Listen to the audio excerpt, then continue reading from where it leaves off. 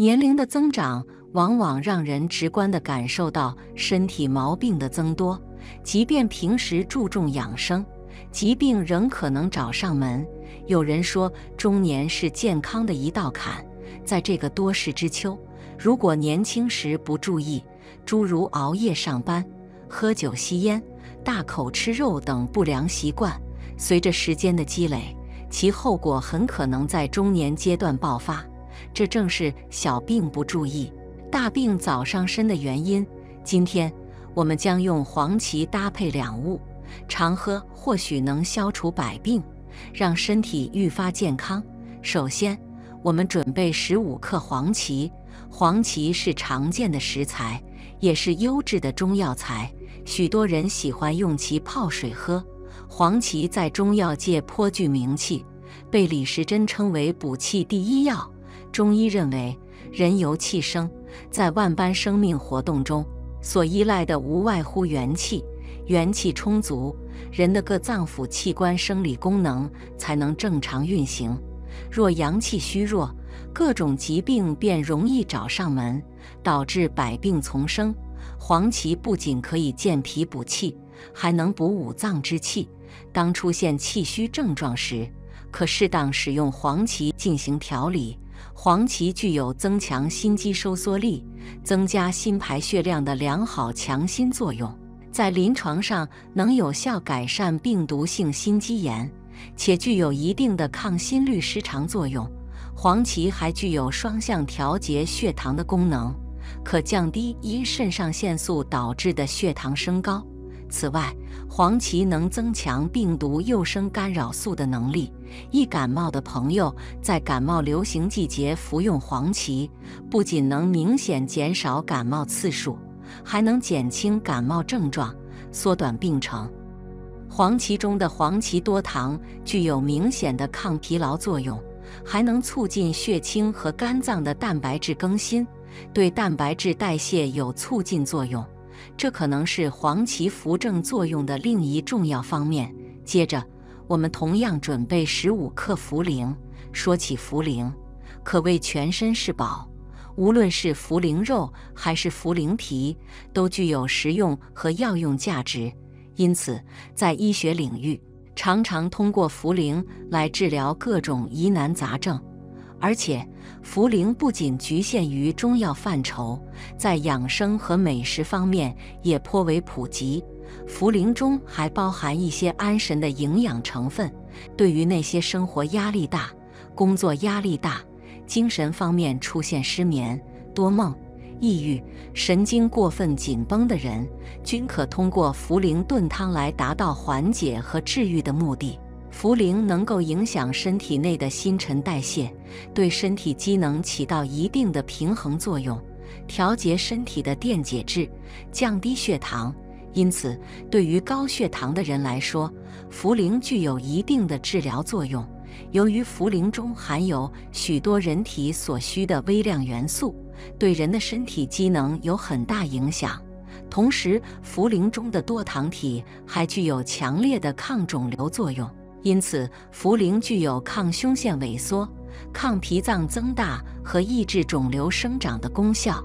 将黄芪和茯苓一同清洗干净，加入清水浸泡一会儿，再准备15克山楂。说到山楂，大家都不陌生，它是我们生活中常见的水果。山楂富含糖类蛋白质、脂肪、维生素 C、胡萝卜素、淀粉、苹果酸、钙和铁等物质，具有很高的营养和医疗价值。老年人常吃山楂制品，能增强食欲，改善睡眠，保持骨和血中钙的恒定，预防动脉粥样硬化，使人延年益寿，故山楂被视为长寿食品。食用山楂还有以下好处：一是降血脂，可防治心血管疾病，降低血压和胆固醇，软化血管以及利尿和镇静；二是活血化瘀，有助于解除局部淤血状态，对跌打损伤有辅助疗效；三是开胃消食，尤其对消肉食机制作用更好。许多助消化的药中都采用了山楂， 4是可以治疗腹泻，山楂中有平喘化痰、抑制细菌、治疗腹痛腹泻的成分。5是抗衰老，山楂中所含的维生素 C、黄酮类和胡萝卜素等物质，能够阻断并减少自由基的生成，增强机体免疫力，有防衰老、抗癌的作用。将清洗干净的山楂控水捞出备用。现在我们将所有食材放入养生壶中，家里没有养生壶的也可以用锅煮。这里使用的黄芪、茯苓和山楂的用量均为各15克，大家务必记住这个量，然后加入适量清水，水量约在800毫升即可。里面的食材也可以反复煎煮，接着煮上30分钟，煮好的茶倒出来即可饮用。这道黄芪山楂茯苓茶富含多种营养成分和微量元素，搭配在一起煮水喝，具有利尿促排、提高免疫力、健脾开胃、通气补气的功效，能改善睡眠质量，促进脂质代谢，有调节血糖、抗氧化、利水湿、镇定安神的作用。这道茶还可以降低血清胆固醇的含量，有效降低血脂，预防高血压、高血脂等症状。茶水中富含各种营养物质，能为机体提供能量，提高机体免疫力，从而达到强身健体、延缓衰老、防癌抗癌的效果。但需注意，肾阴虚人群、阴虚火旺及有湿热的人群不建议饮用。黄芪泡水能否长期饮用？会对身体造成什么变化？黄芪泡水不仅养生，还能抗癌。刘阿姨今年52岁，最近听闻黄芪有诸多好处，不仅能养生，还能抗癌，于是到药店购买了一些黄芪，用水泡来喝，早上喝，晚上喝，连白开水都不碰了。没想到喝了3、4天，刘阿姨就开始上火，喉咙隐隐作痛，还出现了口腔溃疡。不是说黄芪是好东西吗？怎么自己一吃就上火呢？刘阿姨百思不得其解。1. 黄芪能抗癌吗？通过药理研究，确实发现黄芪含有皂苷、黄酮、氨基酸及多种微量元素，这些成分可帮助增强机体免疫力、抗衰老、提高机体应激能力、抗病毒、抗肿瘤等。尤其是多糖类、皂苷类及黄酮类的抗肿瘤活性更强，能够识别和排除抗原性异物，使免疫应答维持在机体最适当的水平，起到抗肿瘤细胞的作用。黄芪虽有抑制肿瘤的优势，但中药的化学成分较为复杂，而且还会受到地域影响，想要通过中药活性成分对抗肿瘤，仍存在一定局限性。陕西中医药大学公共卫生学院齐宝宁教授研究指出，目前黄芪主要作为抗癌治疗中的辅助药物使用，单独服用黄芪可提高人体抵抗力，与其他药物配伍，能够增强药物疗效或降低药理毒性。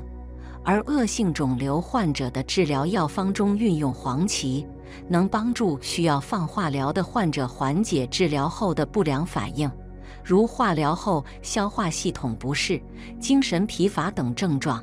可以看出，黄芪并非直接用于治疗癌症，而是其辅助作用。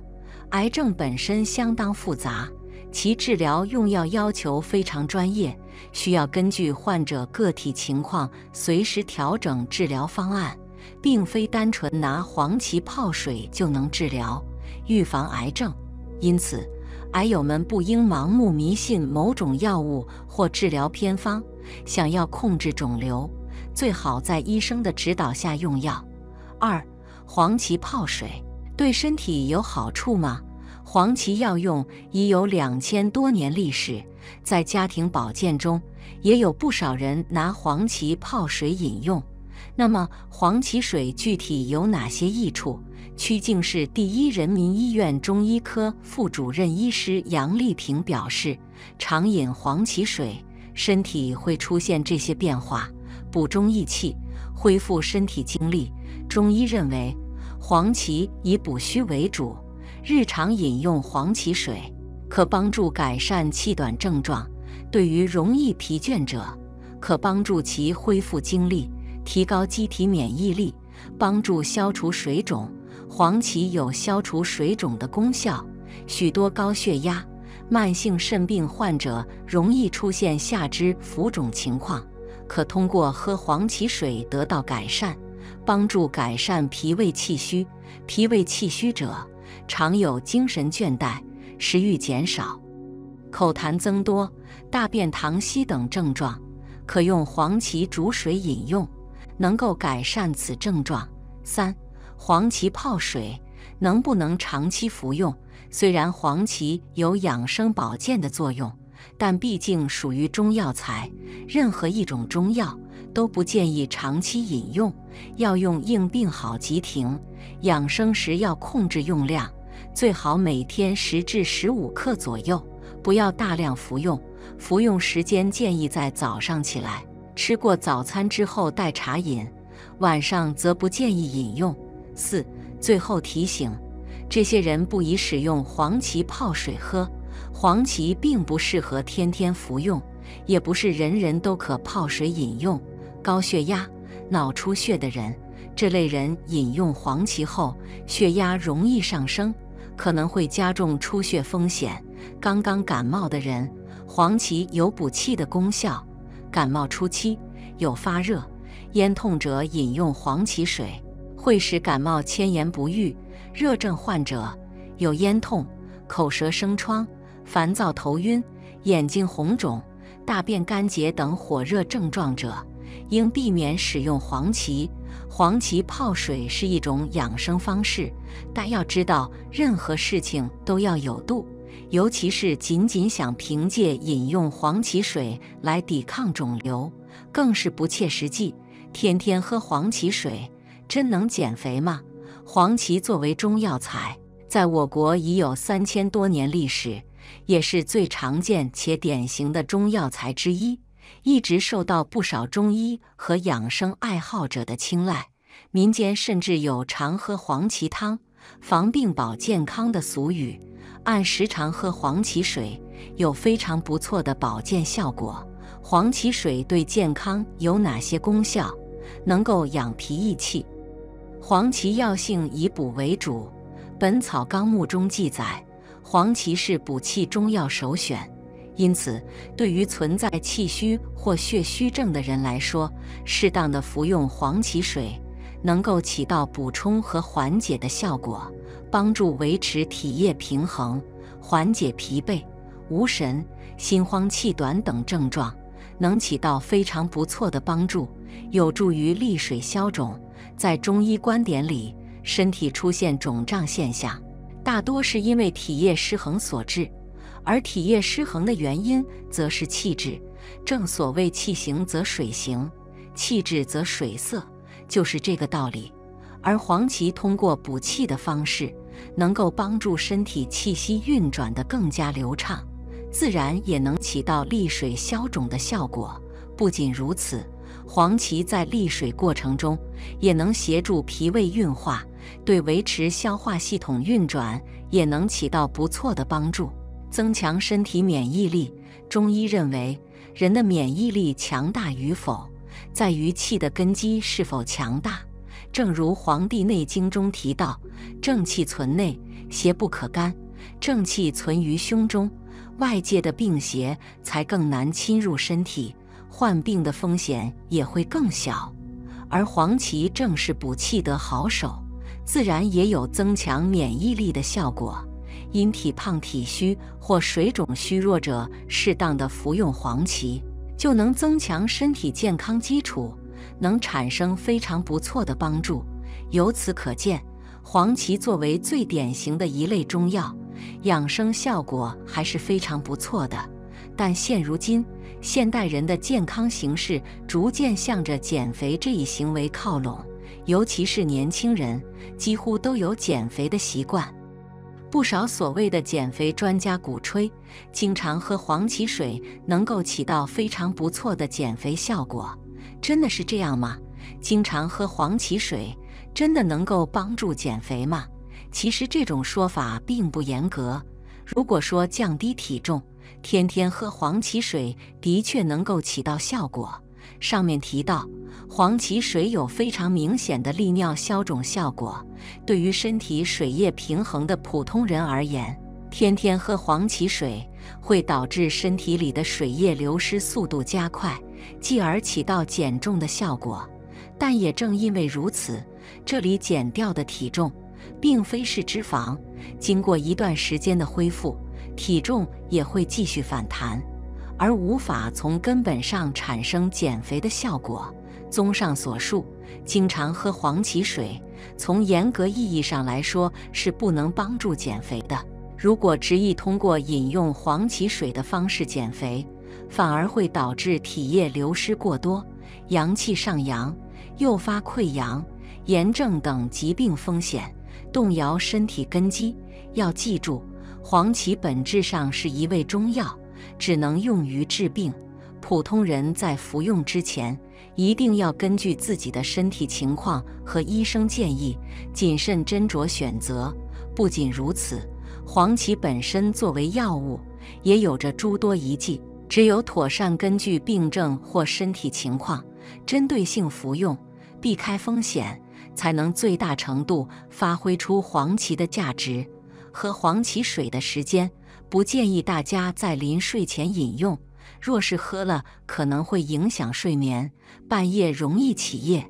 3、用量，过量饮用不好，一次的用量一般在5至10克即可。除了泡水喝，还可以煮粥喝、炖汤喝，无论哪种吃法，都应注意用量要合理科学。黄芪真的伤肾吗？经常喝黄芪真的危害人体健康吗？客观来说，黄芪是否伤肾，并非一个肯定的答案。如果在医生的指导下服用黄芪，一般情况下是不会伤肾的。从中医的角度来看，黄芪具有益气生阳、利水消肿的作用。从这点来看，黄芪具有一定的治疗肾脏疾病的作用。既然黄芪能够治疗肾脏疾病，那就说明它大多数情况下是不会伤肾的。其实，很多研究也已证实，黄芪具有一定的保护肾脏的作用。然而，如果黄芪的用量太大，那它还是有可能伤肾的。这是因为黄芪的代谢也需要肾脏的参与。如果经常喝太多的黄芪水，就会增加肾脏的负担。时间久了，肾脏就容易出问题。就拿馒头来说，虽然一般情况下它不会危害健康，但是如果一次性吃太多的馒头，依然可能因为加重胃肠道的负担而损害健康。其实，经常喝黄芪并不会危害人体健康，这是因为黄芪属于一种药食同源的中药。研究发现，经常喝黄芪泡的水能够增强免疫力。具体的机制可能是黄芪能够促进白细胞的生成，并且提高 T 淋巴细胞的功能。对于那些免疫力不怎么好的朋友来说，可以试试黄芪泡水。与此同时，黄芪中含有的黄酮、总皂苷等成分，对于防治心血管疾病有一定的积极作用。研究发现，黄芪中含有的总皂苷能够减少自由基对心肌的损伤。黄芪的利尿作用还能够减轻心脏负荷，这无疑有利于心脏疾病的恢复。井号健康2023动。真正伤肾的是这3种中药，别再以为是好药。很多朋友认为中药来源于植物，所以是绿色无公害、没有副作用的。其实，这种观点早已被现实打脸。对于大多数人来说，他们所说的副作用其实就是药物的不良反应。在临床上，有时能遇到长期吃中药导致肾衰竭的情况。与西药相比，中药确实相对安全一些，这是因为中药中的有效成分含量不多。但是这并不代表中药就没有不良反应。就拿本文提到的黄芪来说，如果经常喝太多的黄芪水，可能会引起口舌干燥、睡眠变差、头晕等症状。其实，早在2005年，国家药典就将3类中药列为禁药。这3种中药就是广防己、青木香、关木通。国家药典之所以明令禁止使用这3种中药，主要是因为它们含有一种名为马兜铃酸的物质。在2017年，世界卫生组织将马兜铃酸列为1级致癌物。也就是说，目前有充分的证据证明马兜铃酸具有致癌作用。马兜铃酸致癌的机制可能是通过破坏人体的 DNA， 进而发生基因突变，增加患癌风险。井号健康科普大赛井号。另外，马兜铃酸还具有更强的肾脏毒性。在中医界，马兜铃酸已成为有名的肾脏杀手。大剂量的马兜铃酸可直接引起肾小管上皮坏死，即便是小剂量的马兜铃酸，也能对肾脏造成不可逆的损伤。我国之所以明令禁止使用广防己、青木香、关木通，主要是因为它们所含的马兜铃酸不存在安全剂量。如果长期摄入少量的马兜铃酸，也会增加患肾病和肾癌的风险。在2003年，我国就因为龙胆泻肝丸引起了一场轩然大波。这场事件的起因是龙胆泻肝丸引起了多起肾功能衰竭事件。其实，世界上很多国家都已发布禁止使用含马兜铃酸的中药的规定。这些国家中，许多都曾因为含有马兜铃酸的中药而引发过许多悲剧。实际上，不仅仅是上述3种中药含有马兜铃酸，像马兜铃、细辛、天仙藤、寻古风、朱砂莲等都含有马兜铃酸。所以，我们平时尽量不要乱服用中药，即便服用，也要在专业医生的指导下进行。对于那些含有马兜铃酸的中药，我们尽量不要尝试，毕竟哪怕只有少量的马兜铃酸，都有可能酿成严重的后果。